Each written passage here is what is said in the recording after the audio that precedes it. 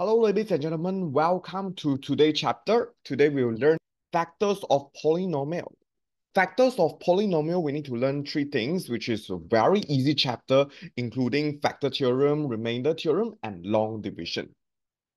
So what is the meaning of factor theorem? It means that if we substitute the value of the factor into the function, we are resulting in fx equals to 0. Or if you sub in the value of x, if you found that the result fx is 0, you can confirm this value is a factor also. So let's see the questions. First, they ask you to show that this thing is a factor of this. If it's a factor, means that x plus 3 equals to 0, x equals to minus 3. So after we know the value of x is minus 3, then we sub in f minus 3 equals to, and if you key in calculator, you will find that it is 0. You gain this mark. This is how you can confirm whether it is a factor or not. Next question, they say the polynomial p is given by this equation. They ask you to show that x equals to 0.25 is a root. So you sub in your x as this, then you key in and see whether it's 0. So key 0.25. And then found that it is 0. This is how you show that x equals to negative 0.25 is a root. So you gain 1 mark. We go to the second theorem, which is remainder theorem. So it's exactly the same as factor theorem, which you also sub in the value. It says find the remainder when it's divided by this. So we know that x plus 1 equals 0, x equals to minus 1. So we sub in x equals to minus 1. But for remainder theorem, instead of your whole equation get 0, you get another value. And then the value will be the remainder, just like that. So we sub in. We found out this is 24. So the remainder is 24. We see some combo question. So here I have two unknowns, means that you need to form two equations. This is for this equation, they have a factor of x minus 3, means that x equals to 3. So the first equation is a factor, so this thing is 0.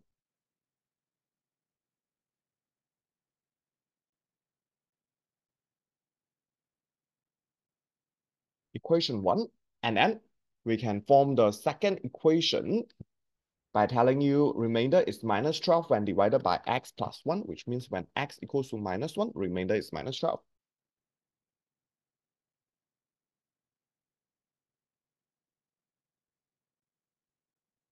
Subs in 1 into 2.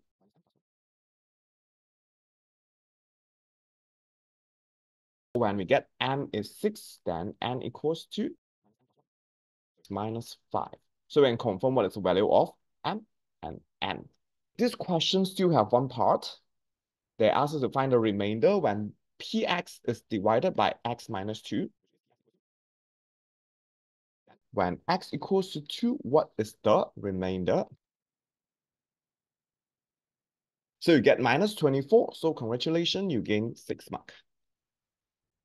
Okay, so after we do factor theorem, remainder theorems, one more technique is you need to know how to do long division. So if cubic equation divided by a linear equation, you get the quadratic. This question asks us to do this and then asks us to find the value of p 1 over 2. So we do this part first. So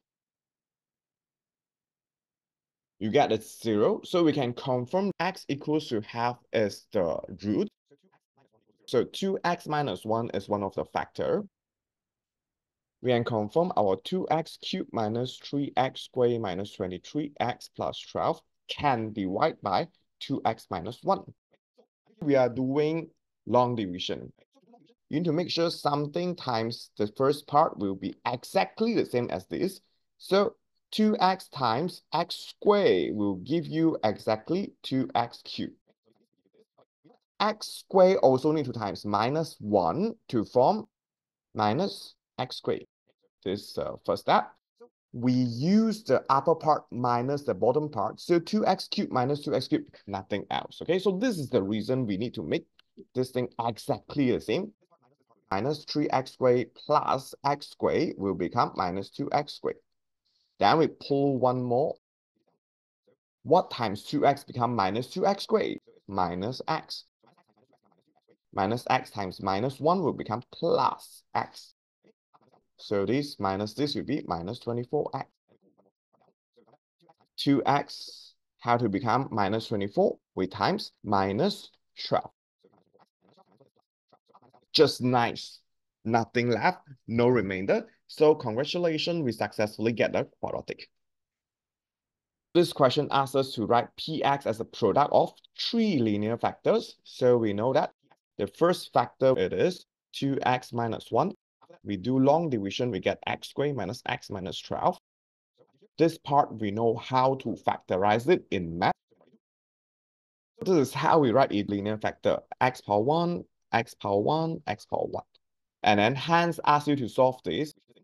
2x minus 1 equals 0, or x minus 4 equals to 0, or x plus 3 equals 0. And I know x is 1 over 2, x is 4, x is minus 3. So the next question, they give you an equation that have two unknown. Then they give us two information. They will say it have a remainder of 11 when divided by x minus 3, which means when x equals to 3, you get this remainder. And remainder of minus 21 when divided by x plus 1, which means x equals to minus 1, you get this. Two information from two equations, you can solve this two unknown. Find these two unknown first before we see what they say here.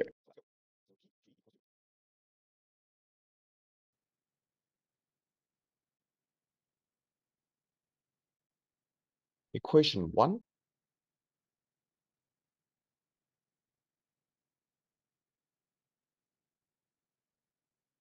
So we solve 1 into 2.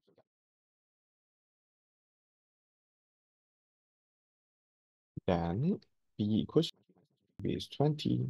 Congratulations, you get what is a and b. You know your px is. They say px can be write in x minus 2 is the first factor, and then you have qx, which is a quadratic factor. So we do long division. Divided by x minus 2. What times x becomes 6x cubed? We use 6x squared.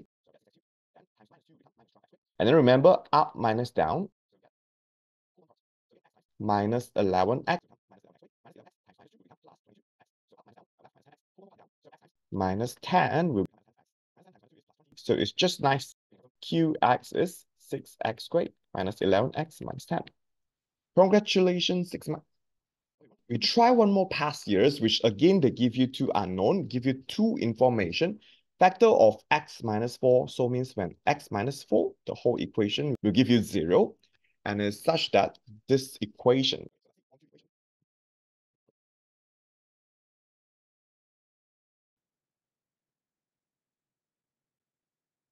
then everything I divided by 16. So b equals to 4a minus 5. So this equation 1. Using this, I can form second equation. So I substitute 1 into the equation.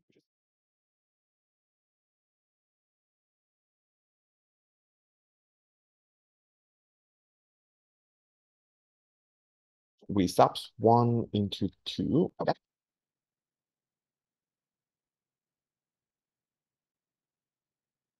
A equals 6. B equals to 4 times 6 minus 5, 19. So after we get what is our A and B, we can list it down. Then they ask us to show that Px can be right in this way. Again, long division.